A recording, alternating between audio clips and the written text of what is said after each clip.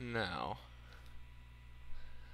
there we go, there's Duna and Ike. I'll set this as a target so we know where the planet is. What I should be able to do also is bring our periapsis down more, which will help a lot.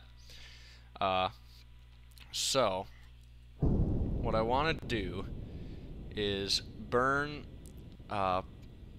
between the planet and the opposite direction of where we're going. So right here, the planet's going to be down that way.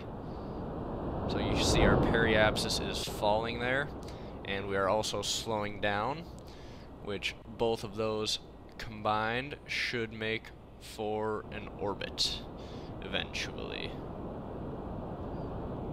Alright, see there our periapsis is getting way down. And we'll bring that in closer. We can leave it at around 1,000,000 for now, but we're almost to an orbit. Almost, I think. Alright. So now we have basically got it to where we want to be burning straight back, I think, and this should loop around and create an orbit. What I'm going to do is the opposite direction should be up here, the opposite direction of where we're going, and I'm going to burn again in that opposite direction to hopefully create an orbit. And once we get down closer to our periapsis, I'll do another burn, which should help a lot in creating that orbit. Just want to make sure we've got plenty of fuel left, because I have a whole nother stage after this. So we were good on fuel. We could have maybe made it even farther out than Duna, but we'll save that for later. We don't need to worry about that now. And we should be slowed down close to enough soon. Alright, whoop, that's not what we want. We don't want an encounter with Duna's moon. There we go.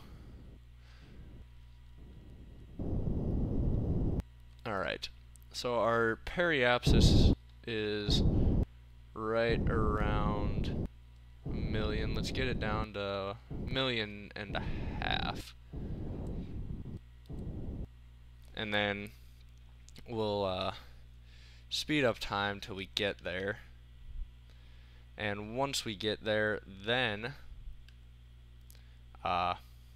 we'll do another burn that should complete our orbit. Then we can bring our orbit down to close enough to observe the planet and see what it's all about. So let's see, there's Duna right there, getting closer and closer. And this is our first satellite we've sent here, so we don't know anything about the planet. The Kerbals don't, other than that it's there, basically. Alright. So right there, we're close to our periapsis, and we can see it is a red planet with what look to be polar ice caps. So, now, we get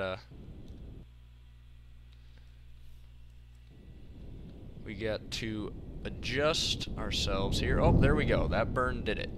I turned it on a little bit, and that has brought us into an orbit, which is coming down very nicely. And let's see here. Let's bring our orbit down a bunch.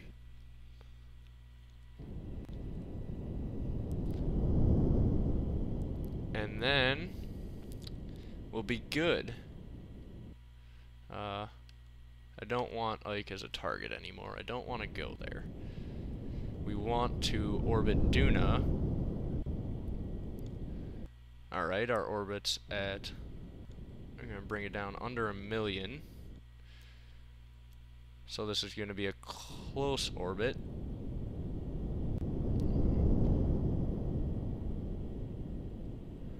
bring it down to around 500,000, let's say. That should be good.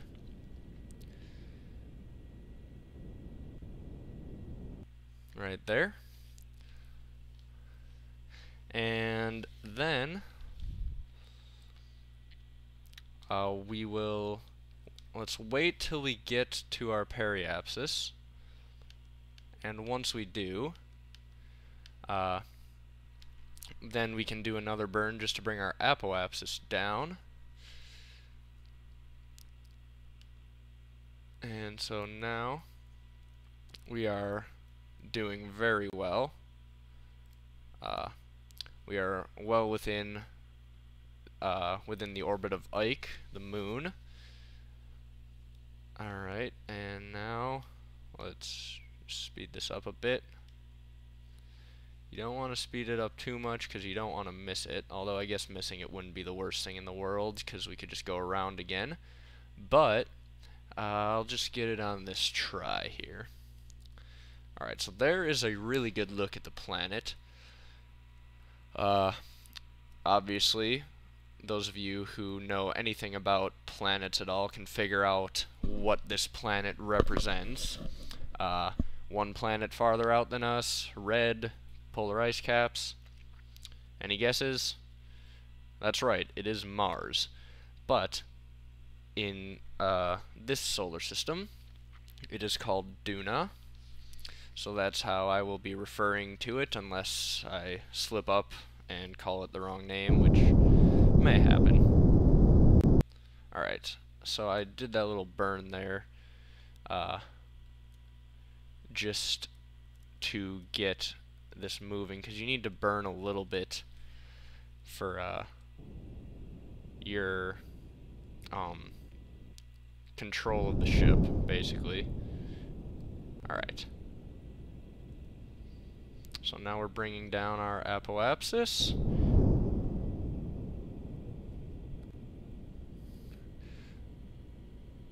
Alright, we'll bring that down to under 1 million.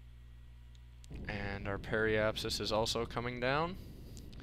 We could bring that down, let's say, close to 200,000 or so.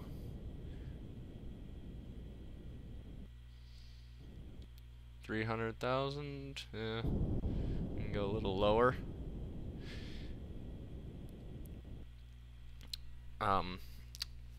Alright. So, this whole thing is still orbiting the planet, actually, and that's not what I wanted. What I wanted was just the final stage to be orbiting, which is our satellite. So what I could actually do, since I have enough fuel, is I could crash this stage into the planet, and then like set it on a course to crash, then separate, and that'll go crash into Duna, so there won't be any useless debris orbiting it. And then that would leave our satellite as the only thing orbiting. And actually, this satellite, I was prepared to detach a full another stage yet. So, you know, I'm going to do that. I'm going to crash this stage into Duna. We'll go like this, because what that test will show us is if Duna has an atmosphere, this will crash. If it doesn't, then it won't. Alright, so we need to stop rotating here, though. And we want to stop rotating in this direction up here, so that we're going the way we're going to need to burn.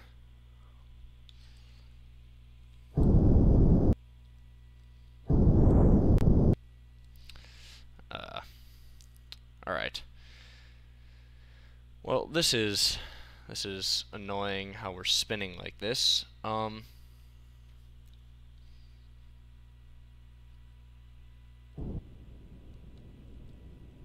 Alright, so where it'll show us if it has an atmosphere.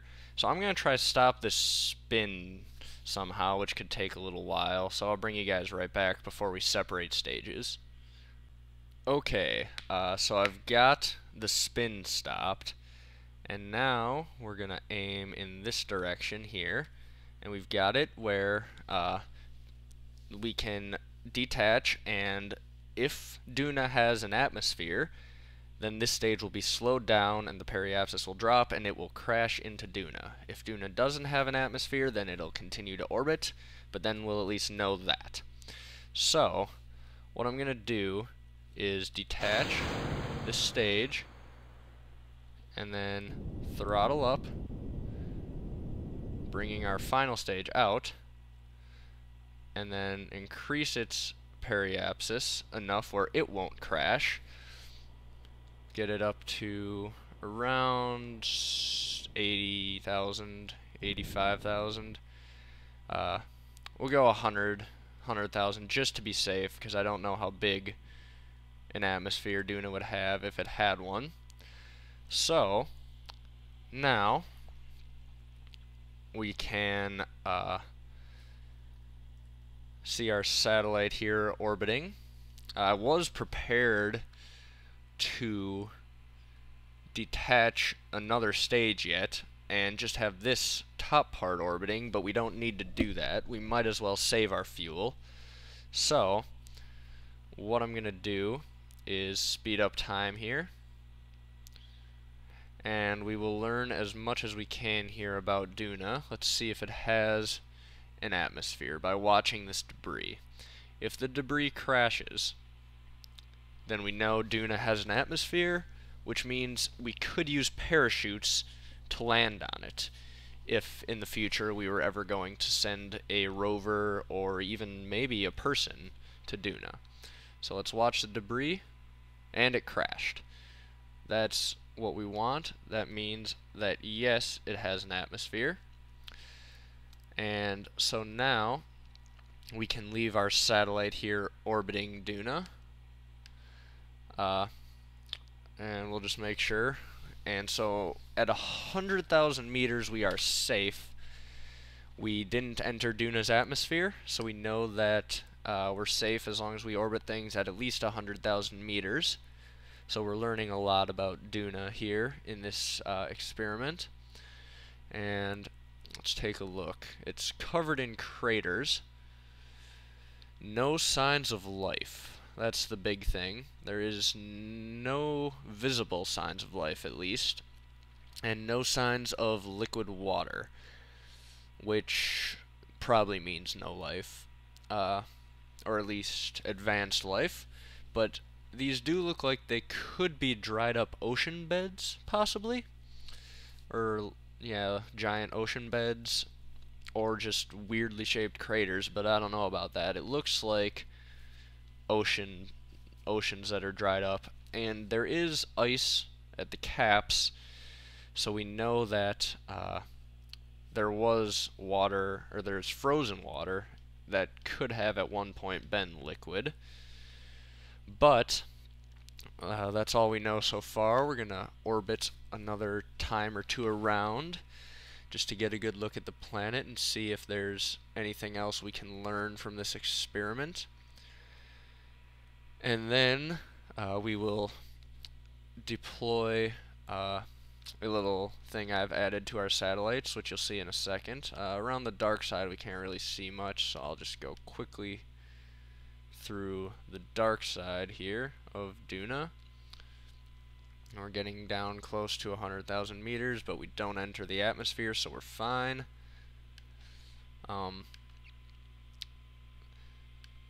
Alright. The planet looks like it's pretty rocky, not a ton of flat areas.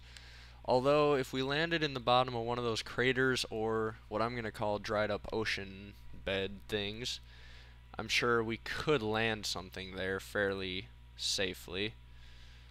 Alright. Now for the thing I was talking about. We'll turn our satellite a little bit so that it's facing this way so you can see it better. Then I am going to show you guys what I've added versus the just the Kerbnik satellites, what I've added to the deep space ones. Alright, here we go. Right there.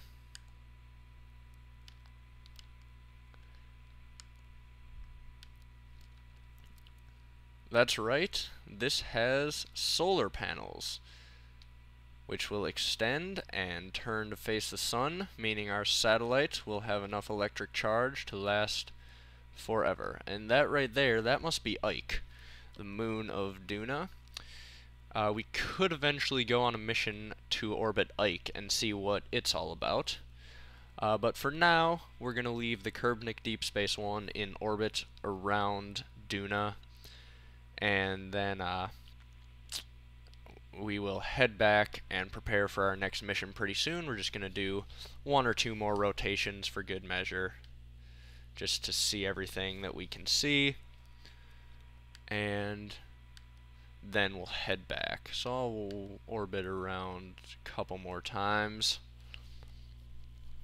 and we'll watch the sunrise over the horizon here of Duna.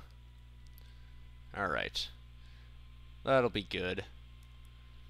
We'll finish up this mission right here with this view.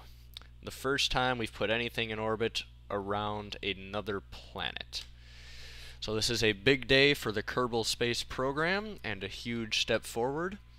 And the other thing we learned is Duna does have an atmosphere, so we could potentially land something on it with parachutes. So that's big, and we will keep that in mind.